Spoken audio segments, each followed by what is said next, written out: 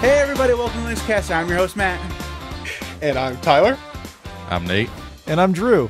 Okay, this is gonna be a fiasco right from the start. We have a fourth person here. We don't know who the hell he is. Like, he just showed up off the street. I snuck in. So yeah, we have a wild Tyler sighting has been here. He's actually on the pod. So welcome back, Mr. Tyler. We have missed you. There has been a hole in our family since you've been gone. It's good to be back. All right, so we have quite an episode for you guys tonight. We're going to be talking about our very first Linux experiences and then kind of go on our Linux journeys, how we got to where we are today. So we're going to be putting on our nostalgic hats and having a little bit of time going through history. But before we do, we're going to go around the horn and talk about what we've done this week in Linux or FOSS, or literally, Tyler, what the fuck has been going on? Where have you been? What's going on with you, man? Well, met a girl and the computers didn't really matter as much. So that's pretty much it. It happens. Have you used Linux at all in the last 6 weeks? Yeah, kind of. I removed it off of the MacBook. So, someone else could use the MacBook, because I'm not going to hand that thing over to somebody who's not familiar with a lot of key bindings and be like, all it takes is key binds. Have fun. I did actually remove Mastodon off of my phone, only because I don't really like to use any of the, Twitter or, that kind of style of posting. So I just went ahead and removed it because I was getting a lot of notifications from it. Nothing to do with me, just random posts on Mastodon. And if I do go back to Mastodon, I've pretty much made the decision I'm going to be moving to a different one, because I'm on some weird, super random, Linux social pizza something else. I'm going to get a better server. I recommend Fosstodon, but I'm a little bit biased. I've heard it's really good, So Tyler got a life and then had no time for his Linux friends. That's just sad. Pretty much how it worked out. That's fine. All right, Drew, what about you? What you been up to this week? Real world issues, post-hurricane stuff. Work is challenging. Let's leave it at that. I've been testing servers and Nextcloud and Jitsi, primarily focusing on Jitsi and determining how to get the best quality image. And as you can see, I have failed freaking miserably over the last week especially. And I want to say that I'm done. I just can't. I'm not done. But anyway, I've been asking questions on the Jitsi community boards, exchanging thoughts. And regardless of what happens, I feel like I'm getting quite a education when it comes to putting up servers and codecs and the whole 9 yards. Anyway, that's been an interesting, like I said, education. The Nextcloud vid that I promised last week is in the can, as they say, but will not be coming out today. I think we all know why. And motivation may be an issue, and I'm just going to leave it at that. All right. Nate, what about you? What you been up to? So I actually installed MX Linux on my ThinkPad W530, mostly because I wanted a Debian-based system. And yes, I know, Drew, I could have just used Debian. But MX Linux actually has a really good tool set for older NVIDIA GPUs, and it makes it super easy. It's a one-click install. You literally click, hey, I have an NVIDIA GPU. It will go through all the drivers. It'll find which one matches. It will install it, set it up for you. You do literally nothing at all. And so I've actually been using it quite a bit. And then also, I started this thing. Pray for me. Good luck there, Nate. Good luck. All right, so I've been doing a couple things. First off, I've been working on a personal blog with Hugo for my regular stuff. So I've kind of actually fallen in love with Hugo. I hated it to begin with because I was so used to 11T, but Hugo's actually really good, but I'll talk more about that on the Nuggies of the week. The other thing that I've been doing is wrapping up my Bluefin long-term review. I've been using Bluefin now for several months. Like, it's been 3 months or so, maybe even longer than that. I have it on another hard drive on this computer. I've been using it as my editing machine, and I had it on my laptop for a while. And I've just been trying to get that around to the point where it is feasible to start recording it. I have all my notes and stuff ready to go, and I've gotten some B-roll shot. So hopefully within the next couple weeks that will be done. And then I've been trying to think about what want to do for my next long-term review. I'm not actually sure. Somebody said Gentoo. Like, I've done Gentoo for like 30 days, but I've never spent like a vast amount of time in Gentoo before. So that's a possibility. Someone recommended me spending time in Arch again, because it's been a long time since I've been in Vanilla Arch. I don't know if I want to do that, because it's just Vanilla Arch. Everybody's used Vanilla Arch. It seems redundant to do a long-term review, so I'm not exactly sure where I'll go. And someone said, well, Matt, you did a poll that was supposed to be Void Linux, but I am scared shitless of Void Linux, to be honest with you. Like, that thing is just more complicated than I really feel like I want to do. I've never been successful in installing it and actually having it be functional after install, so we'll see. Maybe it's going to be Void, maybe it'll be Gentoo, I don't know. That won't be for a while yet anyway, so that's basically all I've been doing. Other than that, a ton of work. It has been a really, really long week. So I get all of December off from my job. It's going to be great. But because that's true, my boss in his infinite wisdom decided to do that, and then realized that, oh shit, we still have to have stuff to publish in December. So we've basically, since the end of like August, been trying to do all of December's work between those times, and it's just added a whole bunch of things, and everybody's on vacation. It's horrendous. It's just the stupidest thing. So there you go. That's This Week in FOSS, such as it is. So what we're going to do next is we're going to talk about our very first Linux distros and our experiences as we switched over to Linux full-time. So those two things may not go together. Like for me, my first Linux distro didn't happen when I switched to Linux full-time, so I'll kind of be mixing and matching distros for a little bit when it's my turn. But first, I guess we'll just go around the horn and ask, what was your very first Linux distro? Drew, why don't you go first? Linux Mint. And I think I'm probably like a lot of people that are switching from Windows. You get to Google and you say, best Linux distribution for beginners. And that's what popped out. And so I was like, okay, well, let's go with that. And you know what? The more I think of it, I keep saying it was like 2017, 2018. I think it was actually earlier than that now, because if I had to look, I would probably bet that Windows 8, between 8 and 10, I got really like fed up with the whole thing. And I probably switched somewhere in that timeline. When did Windows 10 come out anyway? It says 2015. So I might be an older Linux user than I'm even giving myself credit for. So anyway, at the time, I think Linux Mint was in the 17s, like 17, 1, 2, or 3, somewhere in there. And I obviously just went with whatever was the flagship ISO, and tried Linux Mint with Cinnamon, the Cinnamon desktop, and that's where I started. Now, I don't know that I stayed a great deal of time, but it was at least 6 months. I can say that for a fact. Nice. All right, what about you, Nate? What was your first Linux distro? So mine was actually Ubuntu, funny enough. But mine was the Ubuntu 6.06.2 LTS, also known as Dapper Drake. So when I first started using it, it was because that Vista came out. And I could not, for the life of me, get Vista properly working on my hardware at all. It was so buggy and sluggish. And I remember that I was contemplating reinstalling Windows XP, and I went to school and they had some of those, I think it's like PC, I think it might have even been like PC Magazine or something like that. And they had a Ubuntu CD in the back of it.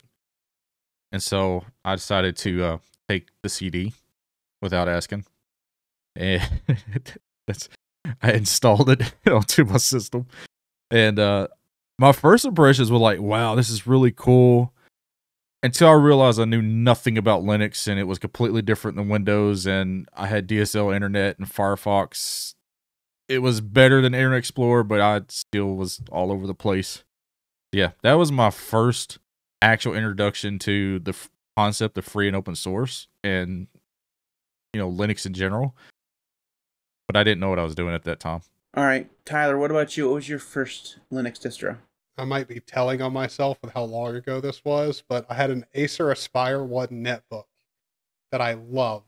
It was my first, like, my own computer, and I loaded Ubuntu onto it because I continuously broke Windows XP, which it came with, because it was just, it was fun to break Windows XP. I would mess around with stuff and then it just wouldn't function, at least properly, for sure. And I mean, the poor thing had like an Intel Atom CPU in it. Like the CPU was like one or like 1.2 gigahertz, one core. Like it was a pretty easy computer to like stress.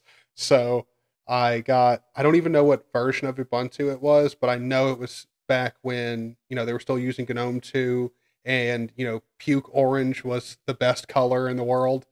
So it's been a while, but I really enjoyed it. I had a lot of problems when I first switched over, obviously, because all I ever knew was Windows XP or Windows 7. And like that, I'm pretty sure that was like when Windows 7 was like new. So I played around with it a lot.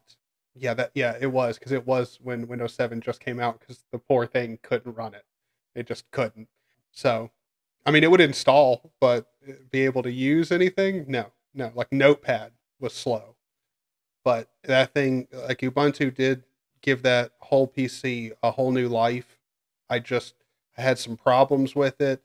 I tried switching around. The next one I tried was what Drew tried, Linux Mint. And I liked Linux Mint a little bit more user interface wise, but I can't remember why. I ended up going back to Ubuntu for a bit.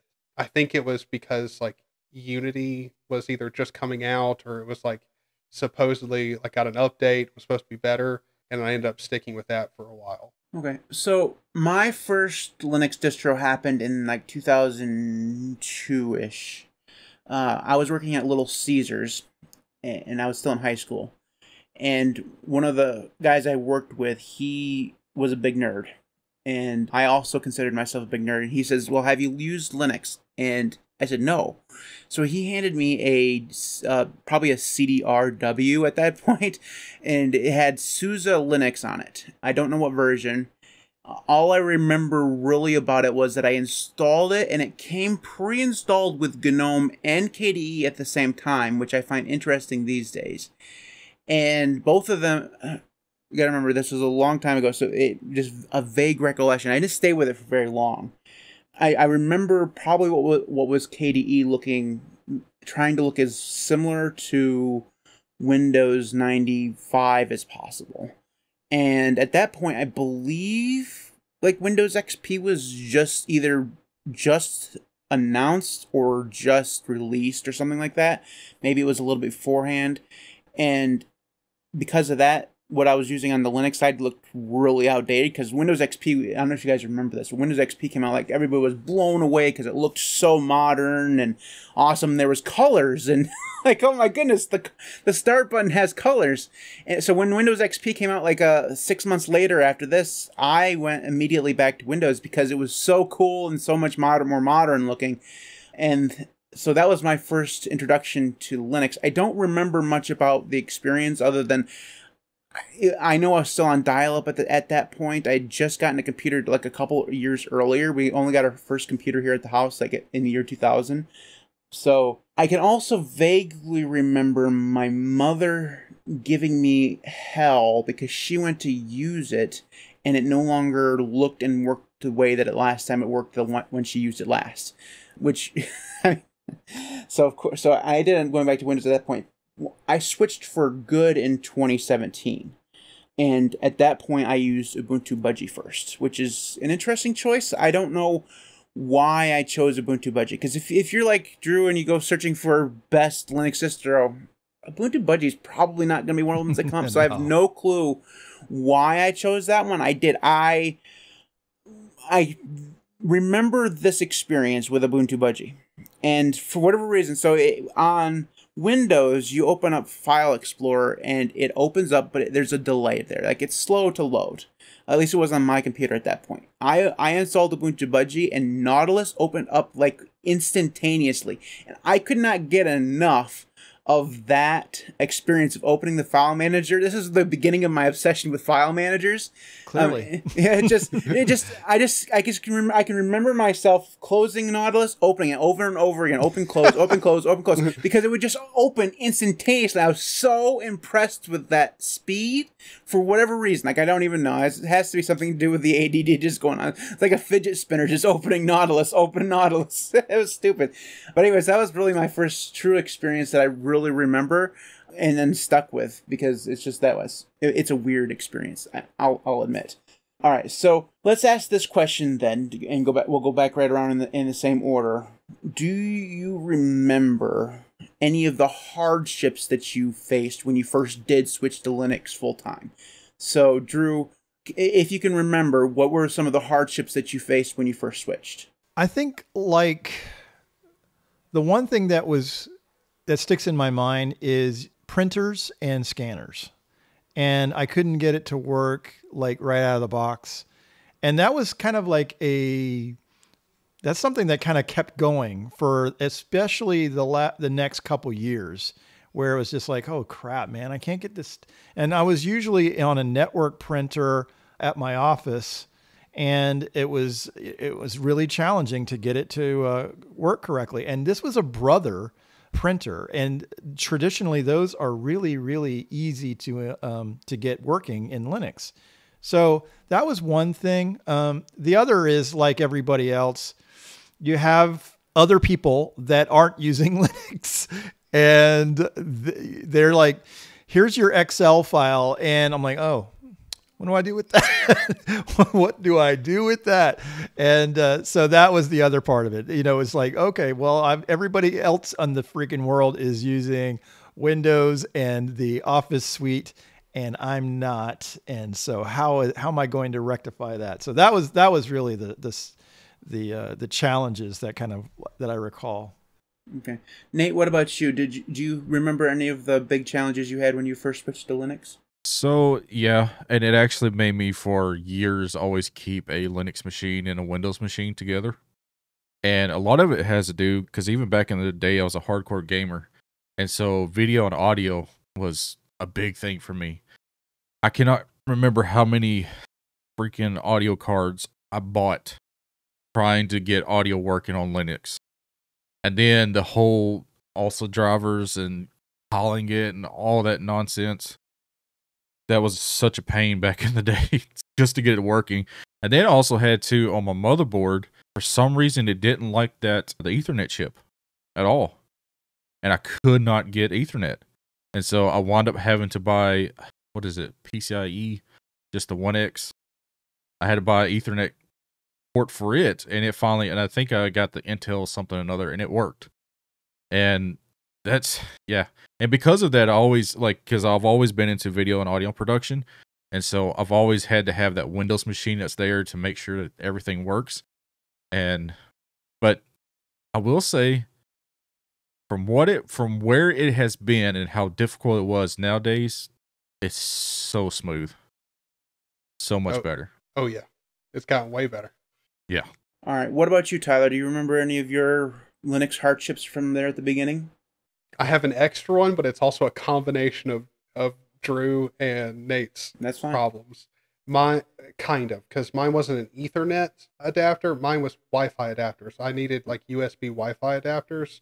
And I mean, you could go down to any electronic store near you, and almost all of them would work on Windows. Not a single one would work on Linux. Not a single one. You'd have to order it off of some weird, sketchy website, or like hope Amazon had one, if Amazon was that big back then. I mean, I'm sure it was, but like, you know, you'd have to go like find some Chinese vendor who's selling them.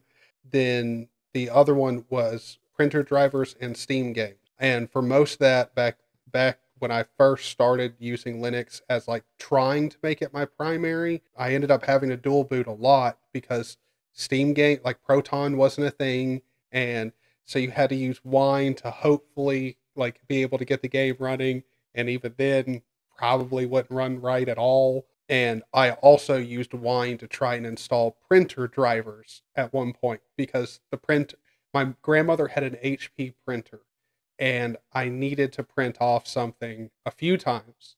And I remember going through the process of installing HP printer drivers, the application I would need to be able to load the file to print.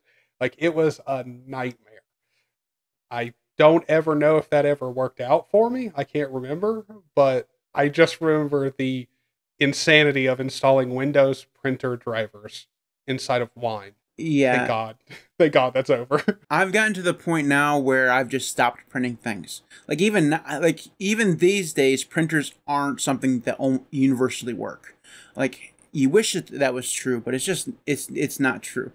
They're better. Don't get me wrong. They're better than they used to be, but now, like, it's still hit or miss depending on what brand you're getting, how long the printer has been offline. Because the printer that I have has a self-updating mechanism because it will connect to Wi-Fi, and it will do that before it will allow a computer to connect to it. So if it hasn't been on for a while, like a game console, it has to go to the internet to search for the update for the printer.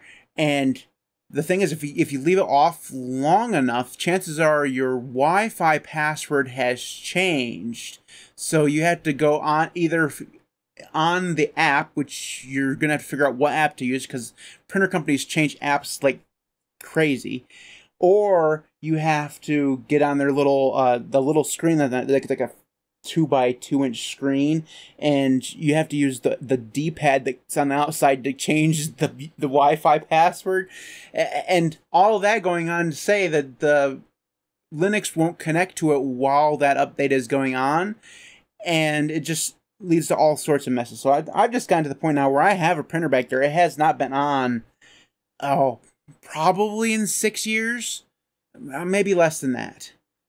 I doubt very much that it works. It's probably full and caked of dust and would never actually print anything. And the inkjet ink cartridges are probably about as dry as you can imagine. Like, it's probably not very good. So if I had to print something, and every once in a while, like, you'll have to return. I hate just side rant. Every once in a while you have to return something to Amazon, and they won't just let you drop it off at UPS without a label. And they'll say, well, if you wanted to drop it off at UPS, you have to print a label. And I was like, and how am I supposed to fucking do that? You know, like, okay, just hold on a second while I go out and buy a brand new printer because the one that I have doesn't work. At that point, I'll just keep whatever it is I was supposed to be returning. So, all right, so it's hard for me going last out of this group because most of my problems were your guys' problems, but I'm going to go with Nate's. Audio problems by far were the hardest part for me when I first switched. Just the fact, so I've been podcasting since 2009, not this one here, but I've been doing another podcast since 2009, and I had to have that stuff work, right? It's just an audio podcast. I had to be able to actually plug in a microphone and have it recorded. And that simple proposition, even in 2017, was not something that was guaranteed to work 100% of the time. At that point, it was Pulse Audio, and it just was flakier than cornflakes. It was such an uneven experience at that point. And I know coming in in 2017 and saying that audio sucks is about the biggest cliche ever, and also kind of the biggest kick in the nuts to those people who were back in the 90s who had to put up with ALSA and all the stuff that came before it, you know. But even in 2017, the audio was just not good in terms of stability. And that was my biggest problem and remained my biggest problem for a long time. I will say this, and everybody knock on their head for just a minute. Audio over the course of the last year and a half or so has been really freaking good. Pipewire has finally got to the point where it doesn't break at every single update, so I'm very happy with that. I guarantee now that I've said something, you probably can't hear me anymore. So, yeah, it's gotten way better, but the audio has definitely thing. But Tyler, on the Wi-Fi thing, it gets worse when it's an external Wi-Fi dongle. Those things are, like, even now, half of those things will not work, especially if you are a dumbass like me who gets on AliExpress and decides he's going to buy, like, the $2 version because he's a cheap motherfucker.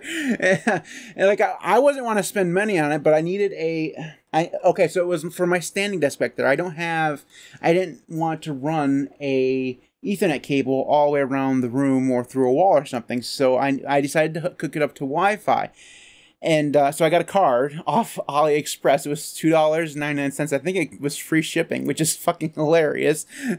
And yeah, that didn't work. Like not even, I mean, I probably spent 10 hours in total trying to get that thing to work. It never did work. So what I ended up doing was I have a Google Wi-Fi system. Like I have 3 of those little modules for Google Wi-Fi, and it has an extra Ethernet port on each little, thing. So I set that on top of the standing desk and plugged it in via Wi-Fi, but it was still getting it via Ethernet. And that was my internet for the standing desk all the way through my first month and a half of having a home lab, because that's where my home lab is, right there.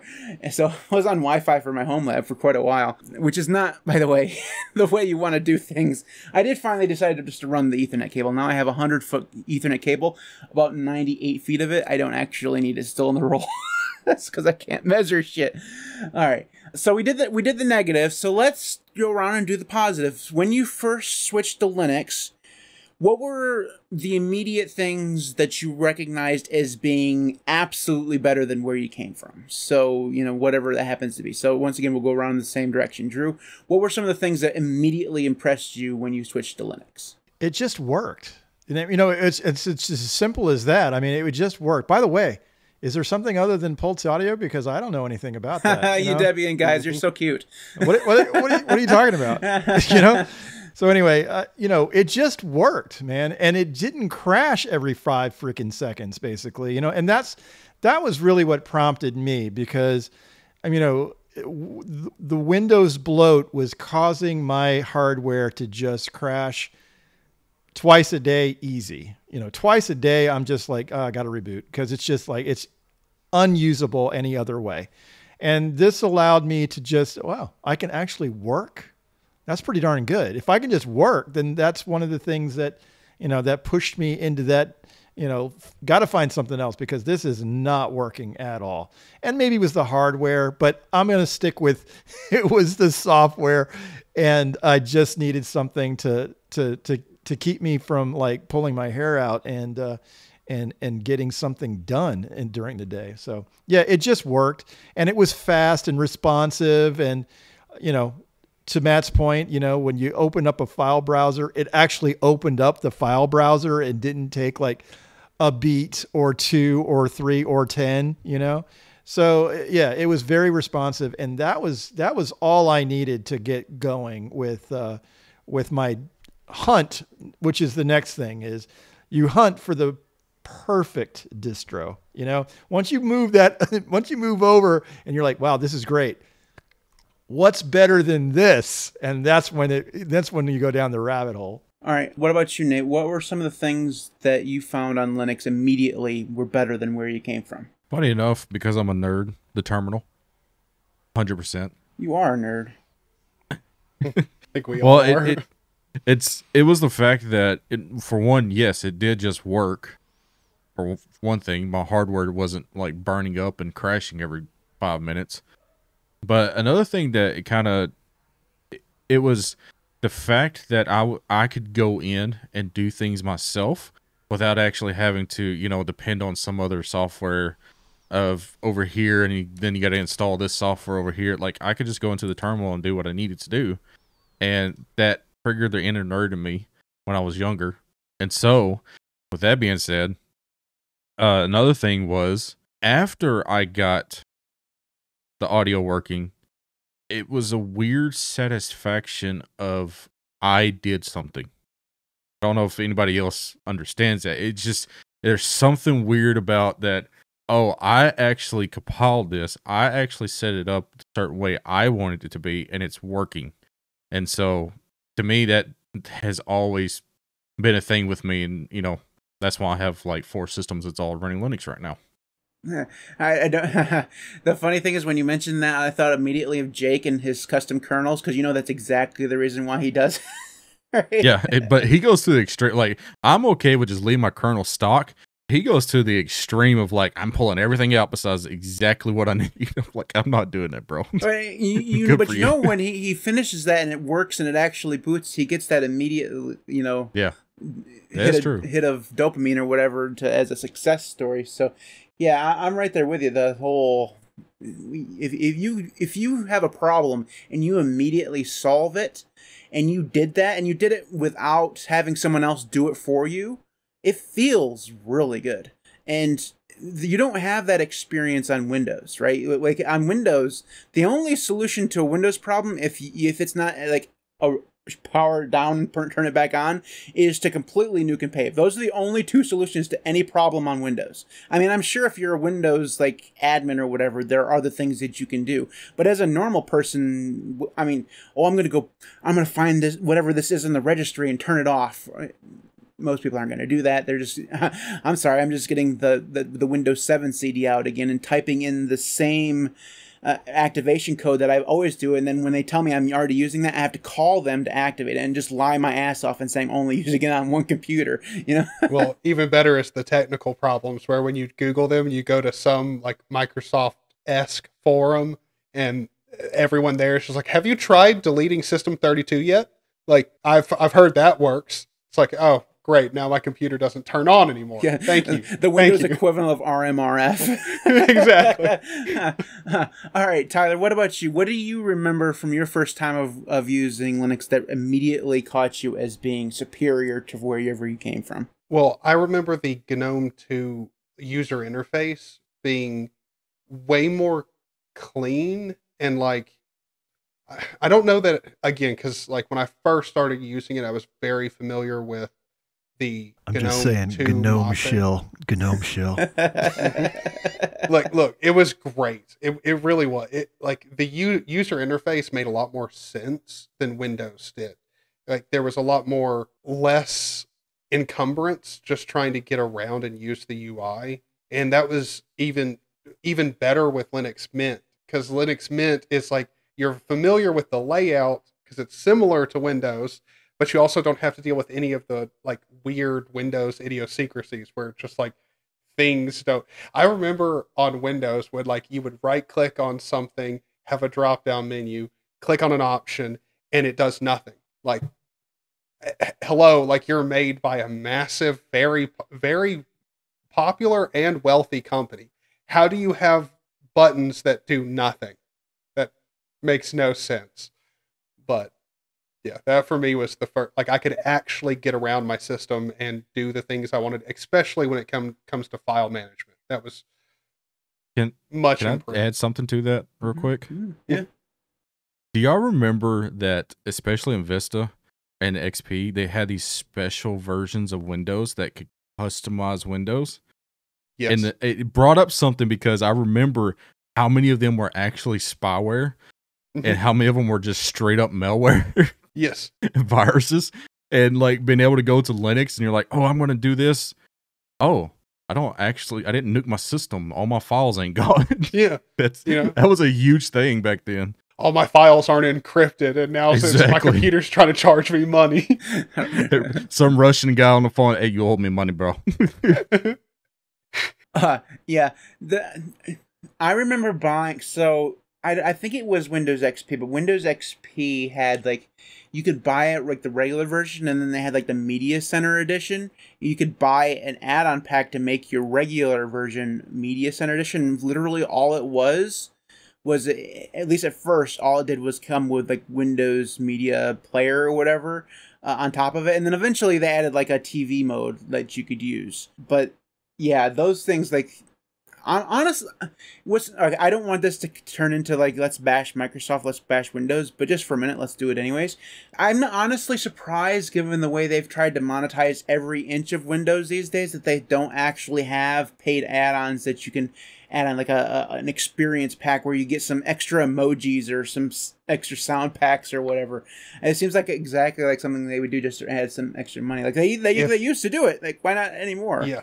If Microsoft started charging for different, like their own like built-in email client, if they started charging for like different notification sounds from there, would not surprise me at all. And I wouldn't be surprised at all if I started getting pictures of like cutouts or like screenshots of just like the pricing. It's like, yeah, do you want to pay $2.99 for, a clip of enter artist name here, new song? Actually, there's actually a better plan than that. To get your email without advertisement, you have to pay $2.99 a month so that you don't get advertisement. I would not And by be the way, surprised. subscription from Windows is coming. It is coming. yeah. They've already pretty much on the road of saying every month you got to pay so much in order to use your actual operating system. That's just insane to me. The thing is, you pay for Office already. Like I'm sure if you use Windows, like you pay for Office 365. That thing's not cheap, and they're still putting advertisements and stuff in it. But we don't. I mean, that's completely off the rails. But I'm going to go back and bitch about Windows here, anyways, because when I first switched to Linux, the first thing that I immediately felt like when I actually switched in 2017, like I said, I sat there and opened Nautilus up over and over again because it was so fast. So I got the fast thing that Drew was and you guys were talking about. The fast thing was really good, but I think that looking back, Windows feels worse now than what I actually thought it was when I switched. And what I mean by that is that I remember just switching because my friend wanted to do a Linux podcast. I didn't really at that point have anything against Windows. Windows was fine. It did a lot of gaming, stuff like that. It felt fine. But once I got into Linux and experienced how awesome Linux is, and it made me realize the annoyances that I had with Windows that I didn't even realize I had until I left it behind. Specifically things like being forced to reboot every time. And it's not even just like being forced to reboot, but you almost are always forced to reboot in the middle of doing something that you can't immediately get out of doing. Things like playing a game, like it would just pop up in the middle of a gaming session, like, oh, you got to reboot, and oh, well, by the way, you don't have a choice. We're going to reboot in the next 45 seconds, and if you don't manage to shut down and save whatever it is you're doing, sorry, Charlie, right? And add on top of that, always having to mess around with reinstalling Windows over and over again whenever something went wrong, because there was just usually, like I said, there was no way of fixing whatever it is went wrong. And Windows was notorious for this. Like, you use it for a couple of months and it just starts slowing down further and further the longer that you use it. So, and the only way to fix that is to literally reinstall it. And back before they had internet activation, like the internet activation they have now, it's attached to your Microsoft account, because back then there wasn't really a Microsoft account to go around. You had to type in this long ass number, and then and because I was never buying more than one key, like ever. In fact, anytime I have to install Windows, I will start off installing Windows 7 because I have a Windows 7 key, and then I'll just update to Windows 10 or whatever, and then Windows 11. And you had, like, because I only had one key, I had to always constantly lie my ass off and say it was, only installed on one computer, which they always believed you, by the way. 100%. I never at one time had anybody express any skepticism. But I remember going to Linux and not having to deal with any of that stuff. And it was a revelation to the point where just recently, when the dude there in orange decided he was going to get me into DaVinci Resolve, and I had to figure out how to get that to work on Linux. And I couldn't do it, so I bought a computer with Windows on it. And I went back to Windows, and not only has it gotten worse, but so it feels like it's gotten worse, because maybe it's not actually gotten worse. It's just that you come from Linux, where you don't have to deal with ads in the operating system, or constant notifications for VPNs, or OneDrive or whatever. And it just feels like it was a constant bombardment of bullshit left and right. It was slow. It took 8 gigabytes on idle to actually run. It was bonkers. And it just reminds me of those initial days there in Linux, where it just felt, and this is going to sound like the most cliche thing ever, it felt like freedom, in that it just got you completely away from all of the nonsense. And it was just, I don't know, it was very weird. And it's even more weird looking back on it, because it feels like I have such poor memories of Windows when I switched. But if I dig up the memories a little bit more, I know that I didn't hate Windows when I switched to Linux. Like, I know I didn't. Like I was perfectly fine. I switched because I wanted to do a podcast with a buddy. That's the reason why I switched.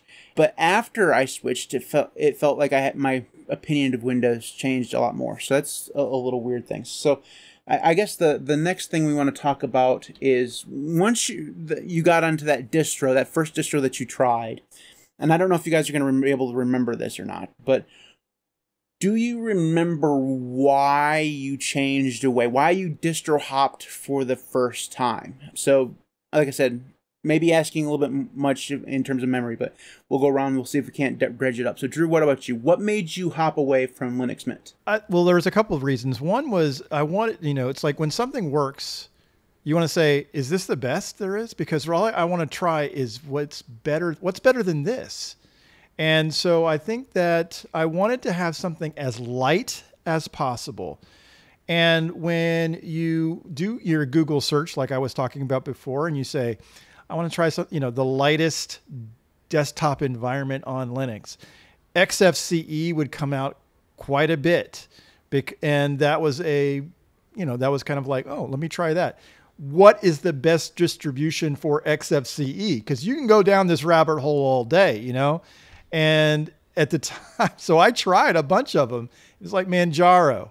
All right, let me try that. Or, even Linux Mint had an XFCE edition. And so you try that. And anyway, that was the thought process. I wanted to get as light on resources as possible, because if you're going to switch to Linux and you've already recognized how responsive it is, how light can it actually get and be even more responsive?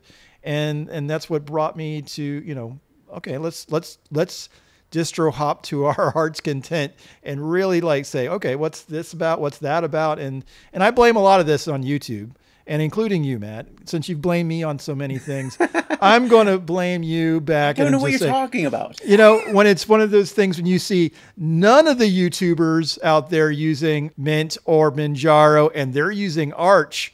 Oh, wow. Well, that's got to be the best, right? So then you make that switch as well. Can we talk about that for just a second? The whole Arch thing, because absolutely, definitely, if you pay attention to the Linux YouTuber sphere, Arch does seem to be like the only option. Like Brody uses it, DT uses a version of it. I don't know what Nick. I think Nick uses like Fedora or something like that these days, but I'm not actually sure. But if you just go around to a lot of the major Linux YouTubers, they use Arch Linux, and it feels like if you're a brand new user and you do fall into the horrible nonsense of looking for help on YouTube from Linux YouTubers, first off, you poor soul. We are not the bastion of good advice. But what's the funny thing is, it's like you look up to those guys, and so you think to yourself, well, they're cool. I want to be as cool as they are, So you think, oh wow, Arch has got to be the way, right? I'm just trying to imagine a universe where someone looks at me and says, you know what, that guy's cool. Well, Matt, you are a definite influence over, when I was trying out Arch, because you have to admit, how long were you on Arch? I was on Arch for a very long time. Yeah. So just to talk about that for a second, Arch has the AUR, and if you try the AUR, it has especially as a YouTuber where you try out software and you need to be able to have access to as much software as possible, the most recent version, having access to that AUR is a really big boon, because there's not really another distro out there that has access to that much software almost immediately. Now, I mean, other distros have access to it, but it usually takes a while. So like if you want to use the latest version of KDE, probably Arch is going to be the best option for you, unless, even on something like on Gentoo or whatever, where you compile everything yourself, it usually doesn't come into the repositories for a couple of weeks. OpenSUSE, same thing, Manjaro is going to be delayed. Fedora is going to be a little bit delayed, right? And like if you want to use the most recent version of something and you try even esoteric software, Arch does that. I think that's the reason why you see so many Linux YouTubers using Arch. But I don't think that's the reason why anymore. I think that's more just they've fallen into using it, and that's just what they use. I think that was more of a reason 2 or 3 years ago. Back, maybe I'm just watching the same Linux YouTubers over and over again. They've kind of all gotten away from the whole trying new things over and over again. So maybe the smaller Linux YouTubers now are experiencing the same thing, right? Yeah. So Nate, what about you? Have you was your turn, right? Yeah. Okay. Yeah. So, what made you initially decide to distro hop off that very first distro? So, funny enough, I don't know if you can hear my dogs barking, but anyways, funny enough for me was I got challenged to install Arch, and so y'all's little Arch branch right there. I was like, I'm just going to keep quiet because, yeah, that was literally what challenged me to. I had a friend that was also a nerd, and he said, "You're not a real Linux user. You got to use Arch." So, out of spite for him, I installed Arch and ran it for a month, and instantly regretted installing Arch and went back to Ubuntu. Mm-hmm. Sounds about right. Yeah. All right. What about you, Tyler? What made you hop off in that initial distro? Seeing pictures online of people's custom races of like tiling window managers and some desktop environments. At the time, like most new like Linux users, I believe that you probably had to be using something other than Ubuntu or, Linux Mint, insert whatever distro here. I needed to be running something like Arch or whatever. And I think I started with trying Debian first because I knew a whole bunch of people on different forums that were running Debian and swore by it. And for a long time, when I first was consistently using Linux and even into the portion of where I was doing YouTube, Debian hated me for the longest time. Like I would always find some random small problem where I could, like, it would just annoy me. Like, it wasn't like I couldn't use it, but It feels like when I first met you, Debian still hated you. it did. And I don't know what it's been in the past, like 3 to 4 years where it's decided, maybe even less than that, but like it suddenly decided like it doesn't hate me anymore. Which is good because Debian's a very good operating system. It's just, it didn't like me for the longest time. And so I ended up landing on Arch for kind of the same reasons you were talking about. Like, it's just the AUR. Like, any application I needed was there. So that's where I ended up. But it was solely, the only reason I started distro hopping was I was like, I got to find a distro that lets me do all this crazy, wild stuff that I see online. And it took a while. Because if you go to like any of those like subreddits where you're going to see a whole bunch of riced out systems, you're not just going to get a one-click download and be able to customize everything there without any knowledge. Like you're going to have to slowly work through. How do I find a custom wallpaper setter? How do I find a taskbar? How do I customize the taskbar? Does it use XML? Because God, I remember that trying to customize the taskbar in XML. And if you didn't know what XML was at all, or like, read one paragraph on what XML was, didn't help you at all. Like, it's going to be a while. I remember XML wasn't too bad, but, if you want to do a real fancy custom taskbar, like, yeah, you kind of needed to know your stuff. So, yeah. All right. So my reason is stupid. So I was a dumbass, and at that point I was a complete and utter noob. I had no clue what I was doing. And Budgie is a good desktop environment, but it's not the only desktop environment, and I have a monster-sized version of ADD. I can't stick with, at least at that point, I couldn't stick on anything for any period of time, but I was not in the know that you could install all the things on the distro that you were using. I had no clue that if I wanted to install KDE, I could do that on Ubuntu. Budgie, I could do that very easily. These days, I would even know how to do it. But then I had no clue that you could do that. So I figured that there was if I wanted to use KDE, if I wanted to try Mate, if I wanted to try, at that point it was Unity, or if I wanted to try, XFCE, I had this distro hop. So when I finally got my fill of Budgie, I decided I was going to install Kubuntu, which is, funny because they're both based on the exact same thing, right? And I think that I switched back and forth between Ubuntu flavors probably every other week for a year. Now, I did eventually mix that up with some other distros because I still had that stupid idea where if I wanted to try something that was done differently with a different desktop environment, I had to use a different distro. Now, eventually I did realize that you could install things alongside it along the way, but it always felt easier to me just to wipe things clean, start over with a new distro with someone else's interpretation of a desktop environment, because they're all kind of a little bit different because they have different things installed, maybe a different theme or whatever.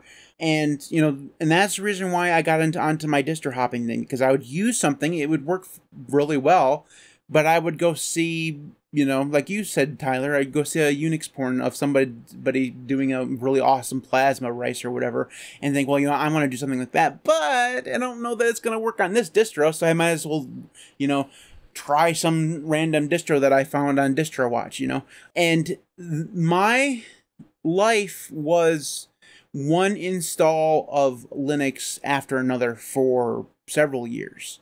Like, even, like, up to last year, really, to be honest with you. Like, yeah, the distance between distro hops grew as time went on. That's true. Like, I used things for months instead of just weeks or days, which I think is good.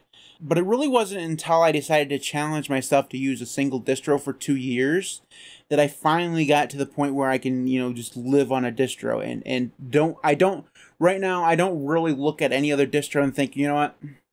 That distro does things better than what I'm currently using and in a different way. It doesn't mean that I don't still have interest in other distros. Like I've been messing around with Bluefin.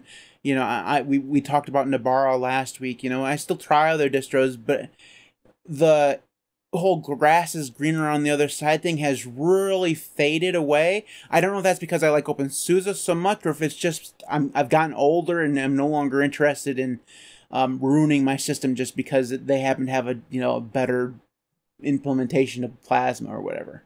I don't know if that which one is which, but I think that initial hop, I have no clue by the way if it was Kubuntu that I hopped to. I couldn't tell you. I just know that it was a Ubuntu flavor of some kind. My only argument for actually doing the hop was that I wanted to try a different desktop environment and thought I had to switch to a different distro to do it. And that's a silly reason to do things, but that's just truth. Okay, let's see, what else did I have on the outlines? All right, so the last one that I have, just real quickly, is have you used the first one since? Have you been back to the one that your first love? Drew, what about you? No. I am, as most of you know, I am a Debian user. By the way, Tyler, I did want to mention that I think I watched a video of yours when you actually did videos.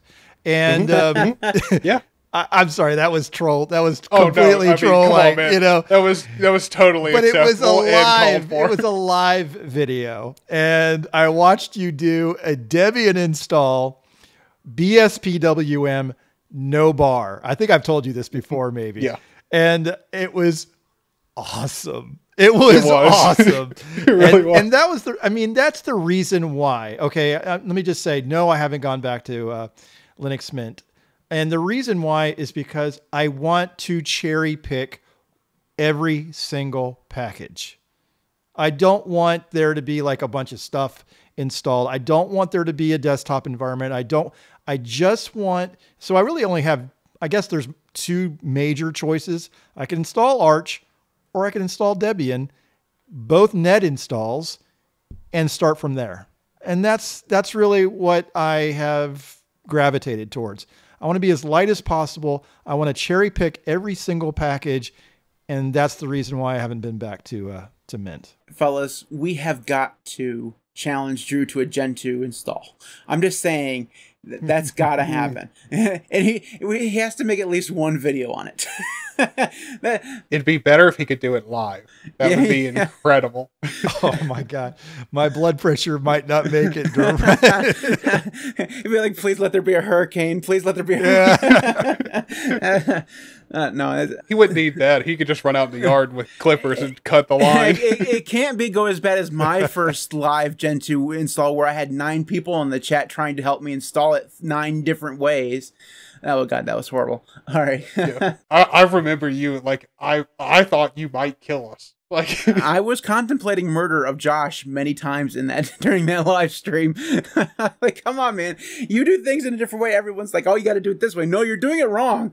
That's not the way that I do it. You got to do it a different way. Oh, like, God, can I just follow the fucking directions? Oh, that's so bad. All right, Nate, what about you? Have you been back to Ubuntu? I think that was your first one, right? Was Ubuntu? Have you been back since to use it at any period of time over the whatever? Yeah, I actually did Ubuntu a few months ago, and I did not like it at all. I felt like they completely lost what was good about them, because basically now they're completely focused on server stuff, which means their desktop is lacking, for a better sense. And I do understand that they do have to make money and all that kind of stuff, but yeah, it'd be nice if they remember what they used to be and how good they were as a desktop, versus, just focus on one little small part.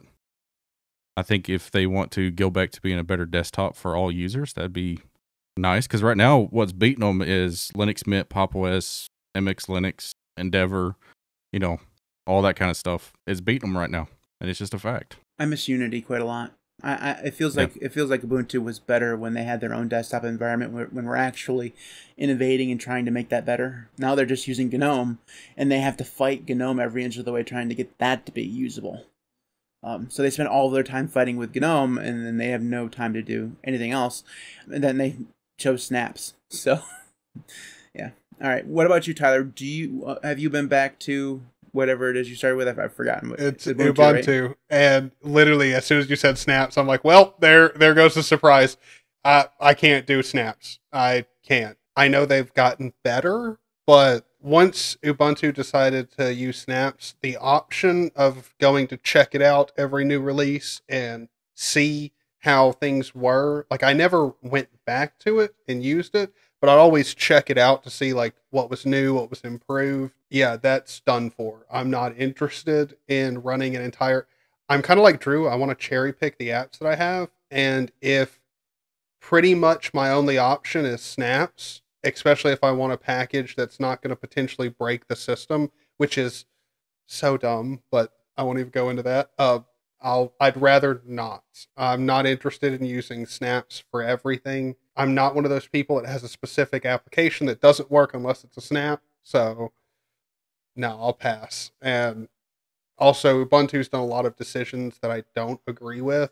I mean, you brought up the Unity desktop. I get it. It was not the best when they discontinued it, but you could have fixed it. And, a big thing, too, that kind of made me not interested in trying to actually go back to Ubuntu and make it a daily driver was the whole Amazon snafu. Like, once that happened, I really wasn't interested in having my systems search for local stuff searching to Amazon for products. Like, that's not what I'm interested in at all. So, okay. So I guess it depends on where you consider. So my first one, when I switched to Linux full-time, Ubuntu Budgie, no, I haven't used Ubuntu Budgie in, is it even still a thing? I don't even know. Yeah, it's actually pretty good too. Okay, I'll have to take your word on it. Minus the snaps. Because I haven't tried it. I haven't tried Budgie in several years. Now, if you go all the way back to 2002 with that SUSE, technically, I'm using OpenSUSE right now. I know, not the same thing, but derivative, I suppose. But yeah, the Ubuntu Budgie thing. And the thing is, my turn away from Ubuntu wasn't really because of anything Ubuntu did. It's just that Arch exists. You know what I mean? I could never justify using Ubuntu, which felt slow and outdated and constantly like out of phase with everything else when Arch was there.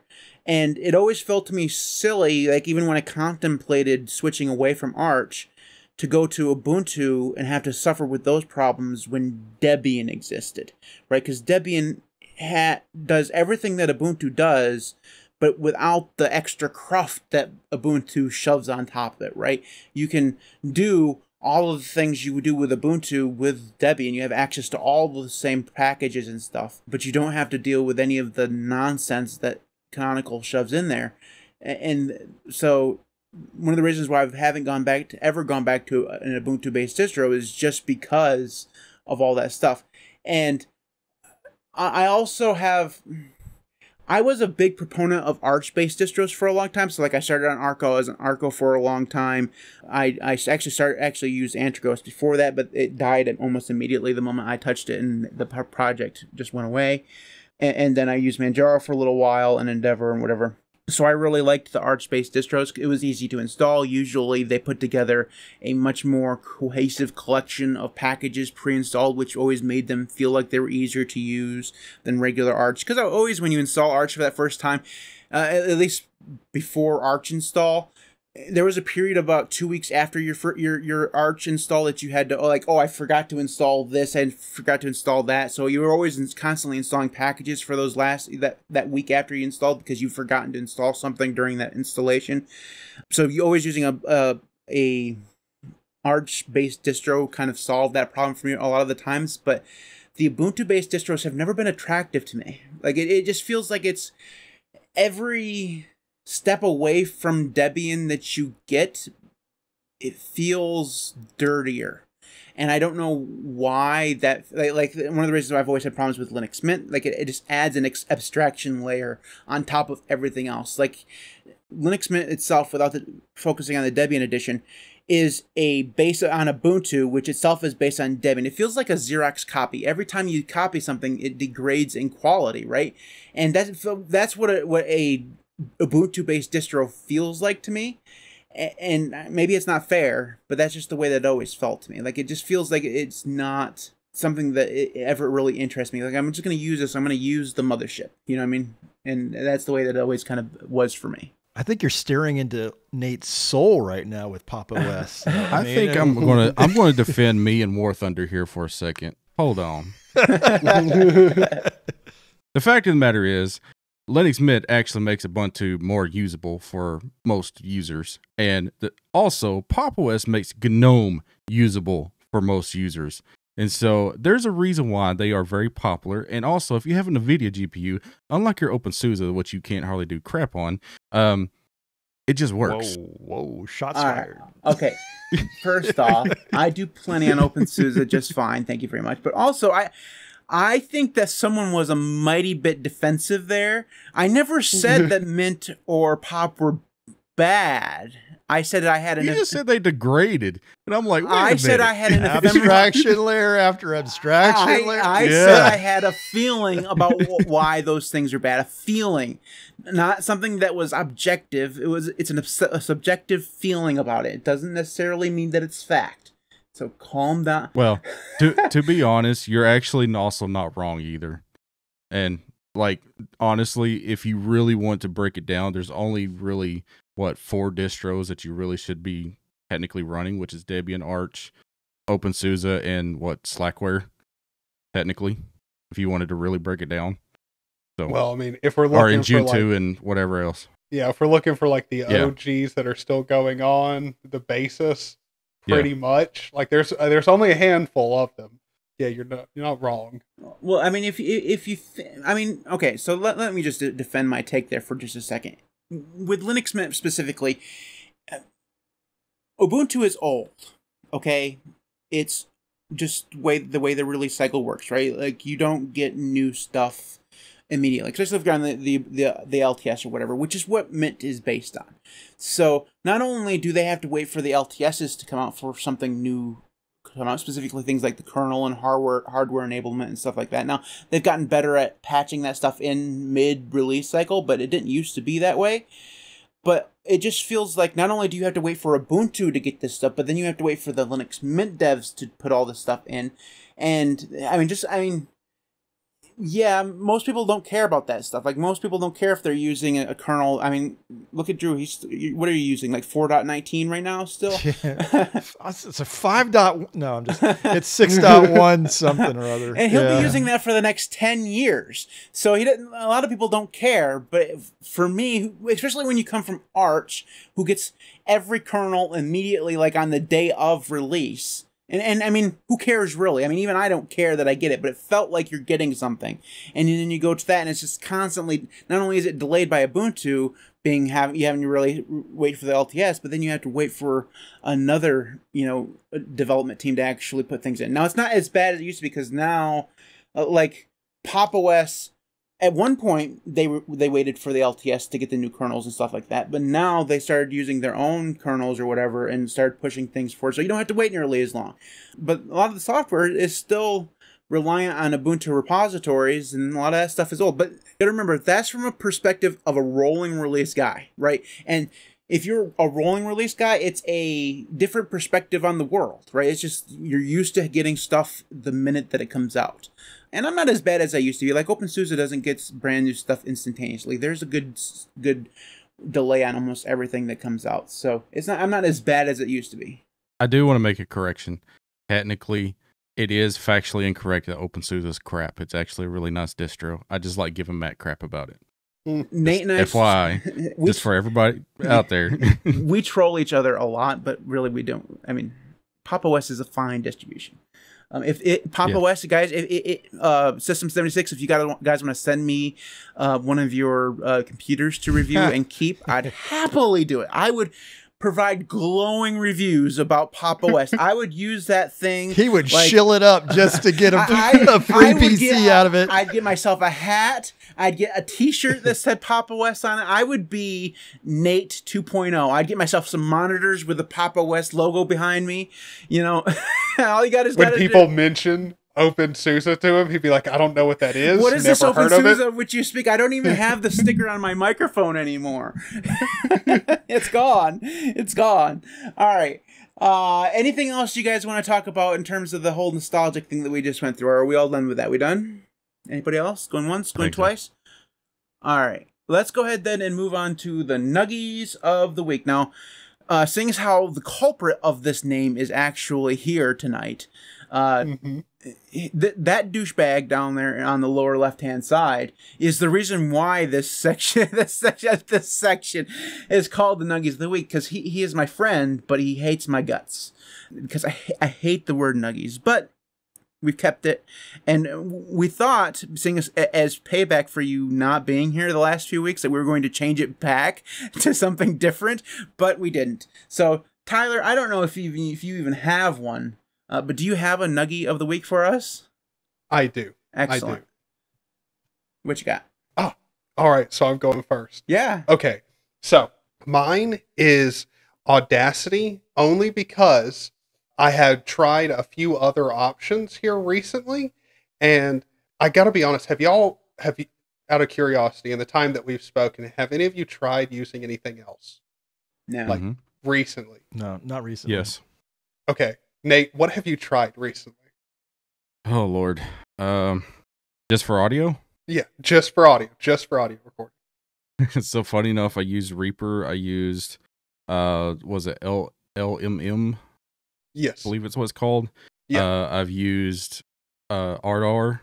I've used just straight up OBS Studio by itself. And I used something else, and I can't remember the name of it. It's that thing that like you DJ, installed, DJ Mix or something like that. I can't remember. It's like DJ Mix XX or something. I tried that. It was terrible. All right, so the last time I was messing around with audio on Linux, I tried LMMS or LMMS, whatever it's called. Yeah. That is more like a somewhat trying to be like Logic in Linux. Like it's way too complex just to record audio. I mean, it kind of works, but not for just doing a simple audio recording.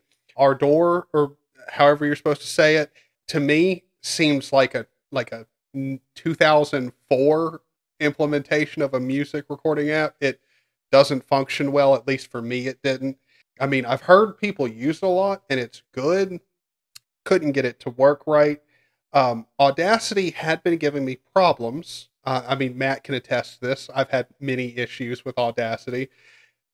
It has improved so much so my recording and playback devices never get mixed up it doesn't get mixed up anymore at all.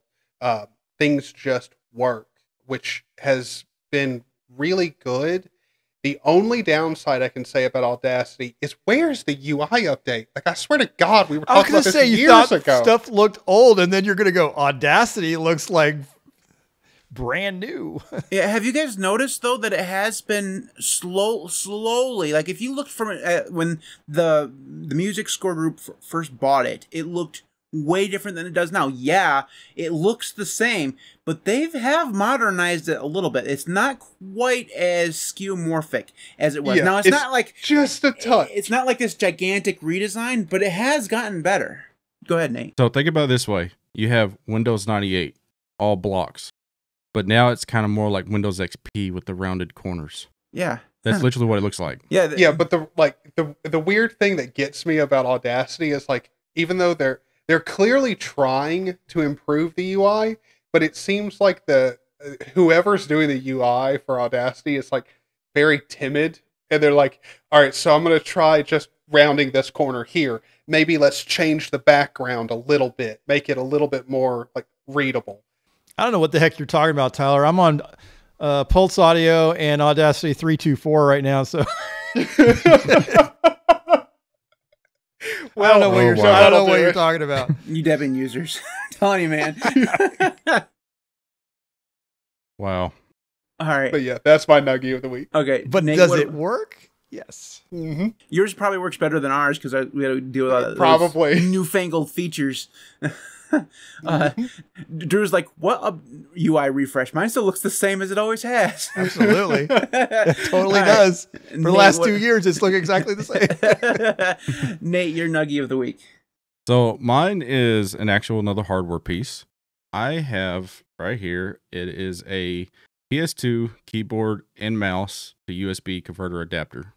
And the reason why this is great is because I have recently gotten into a new hobby of not building custom keyboards anymore. I am now buying old keyboards. And so when it comes with old keyboards, you have things like this that is just all kinds of weird. And I love it just because it's weird. And then you have things like this that looks like an old IBM keyboard. And I also love it because it's very clicky. And trying to get it to actually, like, finding a system now that actually has a PS2 port. Back in the day, for a long time, you had desktops that always came with at least one. And sometimes they were like a combo, so it was a mouse and keyboard type thing. Trying to find a system nowadays that actually has one just doesn't work. And so having this adapter has been almost a godsend. This stays in my tech bag. I never go without it because even today, like if I go somewhere and I carry one of my keyboards, I'd much rather use this than, some fancy wireless keyboard just because I'm weird. Also, if you ever asked to work on somebody's old computer, yep. I mean, that's perfect. Yep. And I like the fact too because it does have the mouse part of it with it. So I have one of those old Microsoft, what do they call them things? But the white one, the big first ball? optical ones. Yeah, it's the one of the first optical ones that you could use and like move. So I have one of those, and it works well. The one with It the works red light extremely on the well. bottom? Yes. Oh, yeah, I had that mouse. Everyone had that mouse. And at one point, your computer would go off, but you'd still be able to see the red light underneath your mouse just to know everything was still That going was a on. strong light, too. Yeah. That was extremely lit up strong the light. It whole would hurt damn your eyes if room. you looked Yeah. at it. I remember that. Good Lord. Remember the days when Microsoft made good... if you wanted a good mouse, Microsoft was like the company to go to. At one point, they had that that Arc mouse that you could fold up. I still have that mouse somewhere. Good Lord. We should do a whole episode just on mice and keyboards. That'd be awesome. That'd be a good episode. Yeah, talk about nobody watching because we're completely niche. Anyways, Drew, what about your Nuggie of the week? My Nuggie of the week is a piece of FOSS that is called PDF Arranger. Okay, PDF Arranger, it allows you to merge PDF files, split PDF files, rearrange the pages of the PDF that you're working on, rotate pages, extract pages.